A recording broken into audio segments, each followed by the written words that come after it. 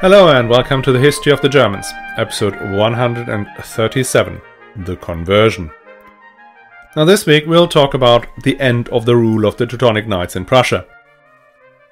Instead of a land controlled by a chivalric order answering the Pope, Prussia became a secular state, ruled by a Protestant prince and run by a newly created class of landowners, the famous Prussian Junkers, whose impact on German history stretched well into the 20th century. But the conversion of the last Grand Master and his submission to the Polish crown wasn't the end of the order. In fact, the order still exists to this day, though in a fundamentally different form, which is another fascinating history we'll explore in this episode. But before we start, a big thank you to our supporters who've signed up on patreon.com/historyofthegermans or have made a generous one-time donation at historyofthegermans.com/support. And this week I want to acknowledge James H.S., Oliver K., Cole P., Fluritz, and Dominique, who've already signed up. Last week we left the scene in 1466 when Grandmaster Ludwig von Ehrlichshausen signed the Second Peace of Thorn, bringing an end to devastating 13 years of war.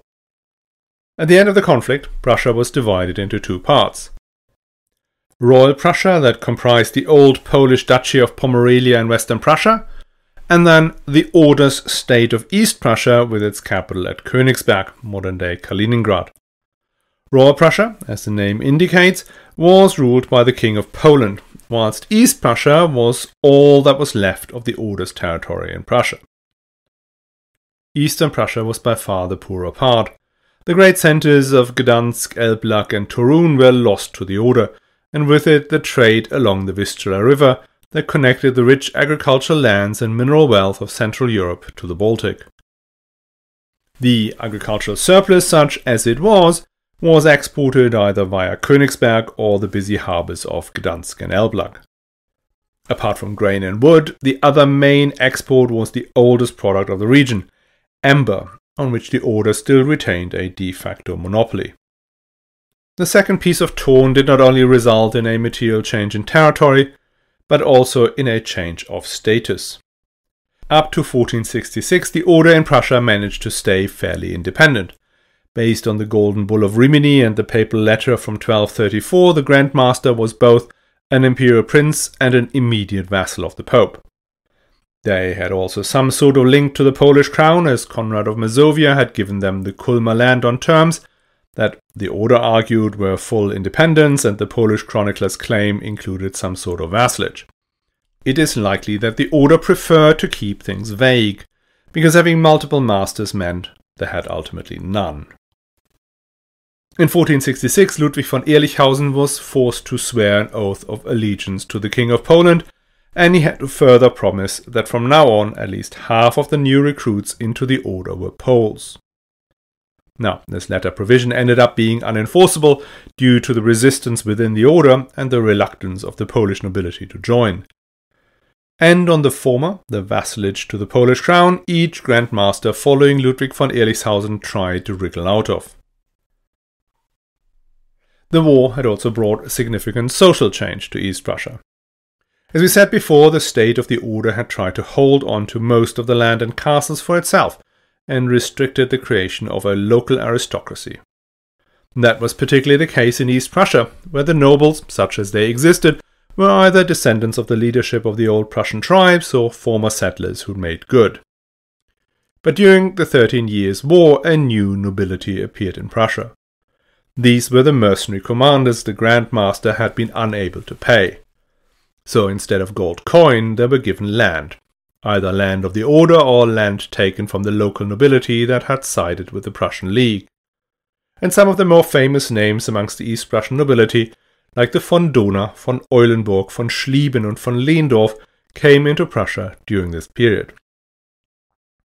These new landowners weren't tied to the Order and its ancient ways of working. In particular, they had no qualms pushing the formerly free peasants into a dependency to the local lord that was on the verge of turning them into actual serfs. Given how weak the Grand Master had become, there was little he could do to stop them, if he ever intended to do so. And the Order itself began to fracture. the comtures, the senior officers and the heads of the castle convents began to treat their estates as if they were their own. They refused to pass on their profits to the headquarters in Königsberg. One of them even became a pirate who menaced Hanse shipping and could only be stopped when the Grand Master raised an army and stormed his castle at Memel. Those who did not act so blatantly still demanded to be treated like magnates within the state and get a seat in the Landrat, the representation of the estates of Prussia alongside the bishops, the cities and the nobles. The Grand Master's income was limited to the manors linked directly to Königsberg, which meant that any major investment, any war or action of any kind required the consent of the various estates represented in the Landrat. And then there was the bishopric of Ermland. Now, the bishops of Ermland always had a more independent position than the other three bishoprics, and we heard last week had become neutral at the later stages of the 13 Years' War, which was another nail in the coffin of the order's struggle. Now, in the Peace of Thorn, the bishop too had to accept vassalage to the King of Poland, but his diocese was made part of Royal Prussia, rather than East Prussia. And the problem with that was that Ermland sits right in the middle of East Prussia. So unsurprisingly, the conflict between the Order and Poland resumes with Ermland. When the bishopric becomes vacant in 1467, the chapter elects Nikolaus von Thüngen as bishop. King Casimir of Poland does not like von Thüngen, rejects his appointment and puts someone else in place. Now, at which point the Pope gets involved and insists on von Thüngen. But still von Thüngen can't get to Ermland, and he has to take refuge in Riga, from where he tries to build an alliance in support for his claim. He finds a sponsor in the form of the King of Hungary, who pays for an army that captures some of Ermland on the bishop's behalf. In 1477, the Grand Master feels that things have moved on sufficiently so that he can join the fight. And since he was now at war with Poland anyway, he rescinds his vassalage to the King of Poland. At which point the Poles come down with a sizable army. The usual burning and pillaging ensues, though the Poles fail to take any of the major cities. However, the Grand Master's resources are quickly exhausted, and the King of Hungary withdraws his support, so another war ends with the defeat of the Order. Ermland returns under Polish control, and the Grand Master is made to bend the knee again. This whole ramshackle structure limps on for another 20 years until the Grand Master Johann von Tiefen suggests a way out. So far, the members of the Order and its Grand Master had been recruited mainly from the lower nobility of the empire. There were the occasional Grand Masters from the princely houses, but all of them had joined the Order as simple knights and had worked their way through the ranks. The downside of this process was that none of the magnates of the empire had a personal relationship with the Order anymore. And given its abject lack of resources, the Order now needed a powerful sponsor, or sponsors. The proposed way to acquire one of these sponsors was to offer the role of Grand Master to a second son of a great magnate, who would then provide money and men to help the Order. The person they settled on was Friedrich von Sachsen, youngest son of the Duke of Saxony. Friedrich had been destined for a career in the church and had studied at Siena, Bologna and Leipzig. So he ticked all the boxes. In 1497 he was admitted to the Order and immediately elevated to Grand Master. Friedrich von Sachsen sat down to restructure the state. Part of the agreement he had made the leaders of the Order to sign before joining was that they would materially increase the financial support to the centre. Once elevated, he pushed through further reforms, very much on the model of a territorial principality like the one he had grown up in. He reintroduced regular visitations to the various castles and towns, where he inspected the discipline of the brothers and he held court, solving disputes between the people and the Order. He restructured the army and established a professional bureaucracy. Basically, he operated like a 15th century territorial prince. He even held festivities in Königsberg Palace for the local nobility, with music and, shock horror, in the presence of ladies. As for the main political objective, he made some progress too. As the senior officers of the order had hoped, Friedrich gathered some support in the empire for a secession from the Polish crown. The Emperor Maximilian encouraged him to refuse the oath of vassalage to the King of Poland. But once he had declared his intention, Prussia had to expect retaliation from Poland any minute. Though that did not happen, or at least not on the scale feared, Friedrich felt unsafe in Königsberg and relocated back to Rochlitz in Saxony, leaving a governor in his place. Despite this, then in the end rather disappointing result, the order continued in its policy and sought another high aristocrat as Grand Master when Friedrich died in 1510. This one was a certain Albrecht, who happens to be the very first member of the House of Hohenzollern to make an appearance as a story protagonist on this podcast. And little shows how far the order had fallen, and they could not even afford a proper second son, but only one of the 10 sons of Markgraf Friedrich von Brandenburg-Ansbach, an over-indebted, incompetent ruler of the small county of Ansbach, who himself was only the second son of the Elector of Brandenburg. That's the one who had actual power. That being said, Albrecht von Brandenburg will leave an indelible mark on the history of the Teutonic Order. He picked up where his predecessor had left off. Like him, he had settled with the leadership of the order on some ground rules. Even more support for the central authority, willingness to accept reforms, and granting him the lifestyle of a lord rather than a master of a chivalric order. One request close to his heart was that he should be relieved from the oath of chastity. Celibacy, yeah, that was something he was okay with, just not chastity. As I say, getting a good CEO, one has to make some sacrifices. Though it seems his new brothers had already developed a rather lax attitude towards the rules of Saint Benedict. The transition to a territorial state continued. Albrecht relied mainly on close associates, like the Bishop of Pomerania and civil bureaucrats to run the administration, and refused to appoint replacements for the senior officers of the order once they had retired or died. The other main political project he continued was, well, the attempt to get out from under Polish vassalage. So he went on a public relations campaign in the empire, arguing that East Prussia, or all of Prussia in his mind, were part of the Deutsche Lande, the German lands. And he had some success. The Reichstag in Augsburg in 1512 declared the second Peace of Thorn invalid. The Polish king then went to the Pope, who ordered Albrecht to do as he was ordered and swear allegiance to his uncle, King Sigismund of Poland. In 1515, Emperor Charles V changed his mind and withdrew his support for Albrecht. Now Albrecht needed a new supporter quick, and he found one. Grand Duke Vasily III of Moscow, who had been at war with Poland-Lithuania for a long while. What that was worth is unclear, because when Albrecht actually kicked off hostilities in 1519, not a lot of Muscovy soldiers were seen in his army. This war lasted just 18 months. And though Albrecht was in fact quite ill-equipped for such an endeavour, the Polish army that inevitably showed up failed to take any of the major strongholds, and in particular failed in its siege of Königsberg.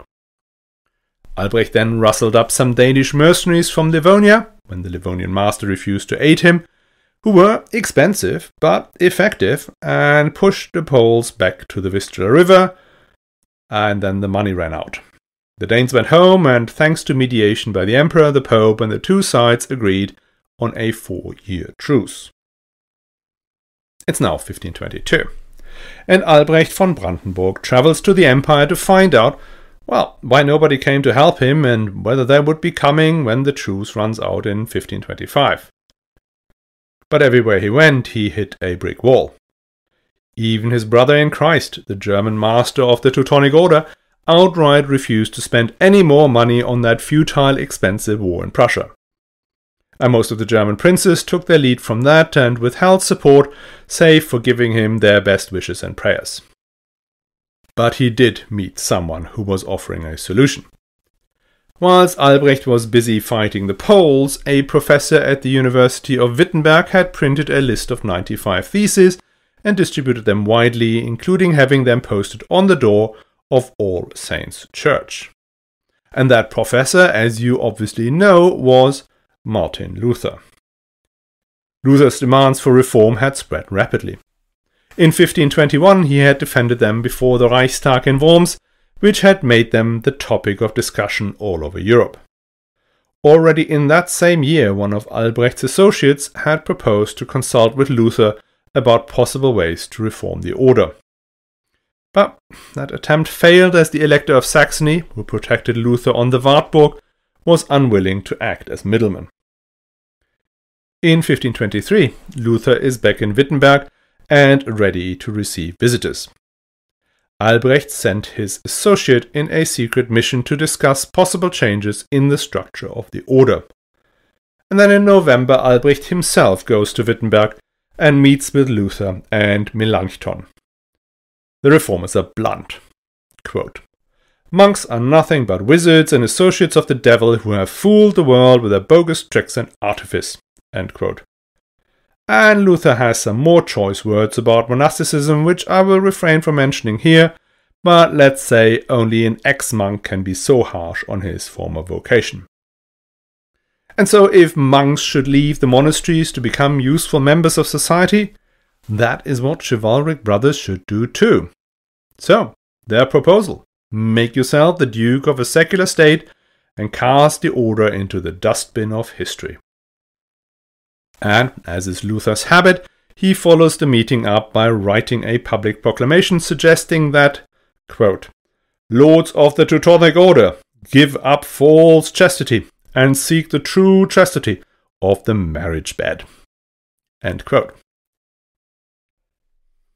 Albrecht meanwhile had returned to Prussia, where he finds many of his close associates thrilled by Luther's proposals. So are the estates of Prussia, the cities and nobles, who would much rather have a secular duke as overlord than a corporation of monkish warriors. Some of the bishops had picked up the Protestant faith as well, whilst preachers have come to Prussia proclaiming the time for fundamental change had come. At the same time, the clock is ticking. The timeline of the truce has been running down. Albrecht explores one more time whether there is anyone willing to give him the funds to continue the fight, but has to conclude that this is no longer a viable option. So he meets with King Sigismund, who suggests that Albrecht, well, dissolves the order and becomes a duke and vassal to the Polish king. With no more options left, Grandmaster Albrecht von Brandenburg signs on the dotted line, puts his hands into the hands of the Polish monarch, and rises again as Duke Albrecht of Prussia. That was on April 10, 1525. It's only 2 months later that Albrecht formally declares for the Lutheran faith. Are these things connected? The historian Jürgen Sarnowski argues that these two events, the creation of Ducal Prussia and the conversion to the Protestant faith, had been independent events. The Emperor Charles V, Pope Clement VII, and King Sigismund supported the creation of the duchy and the dissolution of the order in the belief that a Duke Albrecht would remain a faithful son of the Church. Now, if so, it was quite naive. Luther's pamphlet and Albrecht's visit to Wittenberg cannot have gone unnoticed, and many observers in Germany had already voiced concerns that the Grand Master was at least tilting towards the Reformation. Now, this first conversion of a spiritual principality not only changed the status of the Grand Master, it also had a huge impact on the remaining Knights brothers. Some were unwilling to accept the Reformation and left for the order's convents in Germany that had stayed faithful to the Pope. But the majorities were happy to leave their convents, marry, and make babies. And they did not leave empty-handed. Many of the possessions of the order were handed over to the Knights brothers as private property. And so the former Knight brothers were now nobles, or as the East Prussians were often called, Junkers.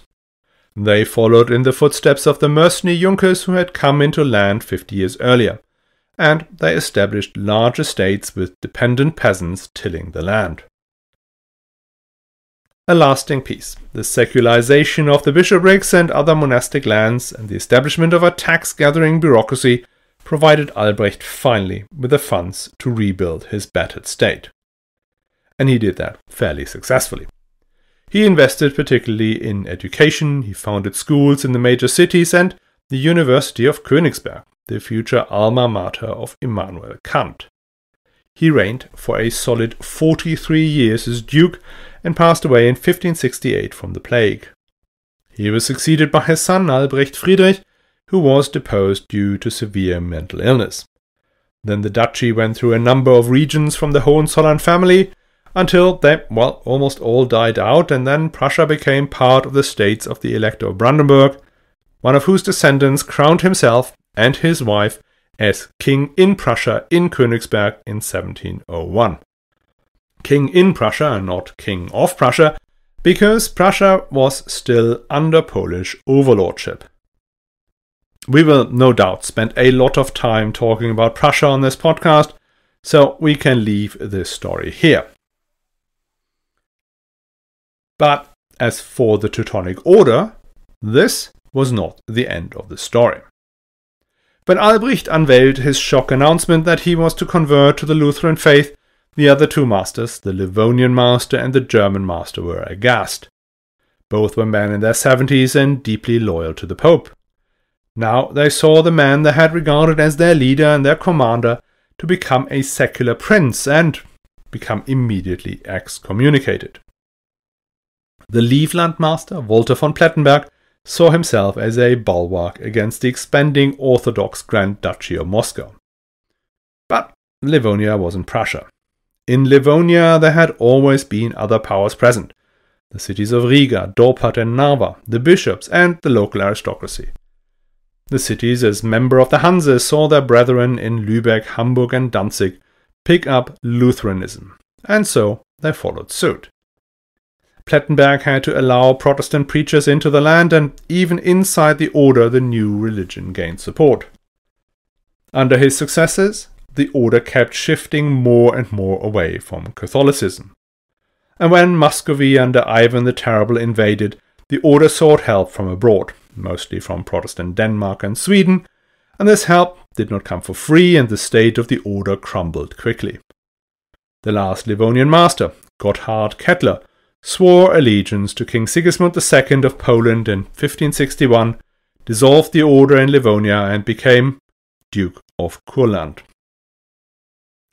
As in Prussia, the lands of the order were distributed amongst the brothers, who became part of the already sizable German-speaking aristocracy that dominated these lands until the Bolshevik Revolution. The German branch of the order did hold out longer. They too had to balance the religious differences. In the interest of keeping the organization going, brothers were allowed to convert to Lutheranism if they so chose. In the 17th century they also admitted Calvinists, which turned the order into a multi-confessional community. There was, however, a major problem. The Lutheran and Calvinist brothers wanted the property they had been administering, or more precisely enjoying, to pass to their descendants. And in that they often found support from Protestant territorial princes, who they served as officers or administrators. And as the children of former warrior monks inherited these estates, the property of the order quickly eroded. Only in southern Germany was the order able to retain or even expand its territory. The German master moved his seat to Mergentheim in 1527, where he established one of these statelets the Holy Roman Empire had hundreds of. In 1590 the order elected Maximilian of Habsburg as its German and now also Grand Master. From 1641 onwards all Grand Masters were members of the Habsburg family as a sinecure for younger sons. And when I say younger, I really mean younger. The youngest was just 13 years old when he entered the order, and he became instantly elected as a successor to Hermann von Salza. As for the less exalted members of the order, an element of the martial tradition remained. Members were required to serve at least 3 years in the wars against the Ottoman Empire as officers in the Habsburg armies. When Napoleon did away with all these little statelets to create more efficient entities to furnish him with soldiers, the last remaining properties of the Teutonic Knights, including Mergentheim, were secularized. But still, the order continued to exist. The Habsburgs kept supporting it, making it an honorary chivalric order. Its activities, sponsored by the honorees, reverted back to its roots, hospitals and schools. When the Habsburg monarchy fell in 1918, the order had another crisis. They had lost their sponsor, and as far as the public were concerned, well, they were just part of the now defunct monarchy. The last Habsburg Grand Master resigned, and in 1929 the Pope gave the order a new rule. Under this new rule, only priests and nuns were full members of the order, and they should solely focus on religious tasks, in particular caring for the sick and the elderly, and for education. The order has its headquarters in Vienna, and today has about 200 priests and 100 nuns. Well, and that brings the story of the Teutonic Knights to its end. Now, I recognize that this part of history plays a huge role in the national narratives of Poland, Lithuania, Latvia, Estonia, and even Russia and Romania. A role much more significant than it played in the German national story, even in the 19th century. That did not mean we did not develop our usual mix of fact and fiction that described the order as well. A bit rough around the edges, but ultimately a bringer of civilization to a savage land. And the Nazis picked up some of the order's iconography, and they built the Ordensburgen as school buildings for the Nazi elite, while suppressing the actual order. Then after the war, the perception history of the Teutonic Knight underwent the same critical assessment we have seen with all these medieval stories that have been instrumentalized for German nationalist narrative. How deep that went, I struggle to properly pin down, because for me, as someone from the southwest of the country, with no relations to the people who have been expelled from Prussia in 1945, the Teutonic Knights had become, well, just a story, and quite frankly a story I was not that particularly interested in at the time. And that is certainly very different from the experience of somebody whose grandparents or even parents had to leave Prussia under atrocious circumstances in 1945. So given these sensitivities, I was even more focused on painting an accurate and balanced picture of events in these episodes than usual. I tried to stick close to primary sources and recent scholarship. And should I have made mistakes, and I almost certainly have made many, I do apologize. It was not out of malice, but lack of attention. And as we are on the subject, a quick shout out to all of you who posted interesting and informative comments on the Facebook posts I put out on these topics. And in particular, a big thanks to listener Marius G. for his kind message the other day. So, what will be next? Well, the next series will pick up where we left off nearly a year ago, with the death of Emperor Frederick II. We will go through the chaos of the so-called interregnum before we alight in the reign of the Luxembourg emperors, starting with Henry VII. And forgive me if I have to take a few weeks to get started. As usual, I need to get my bearings before we dive in, but I hope you will come along for that adventure.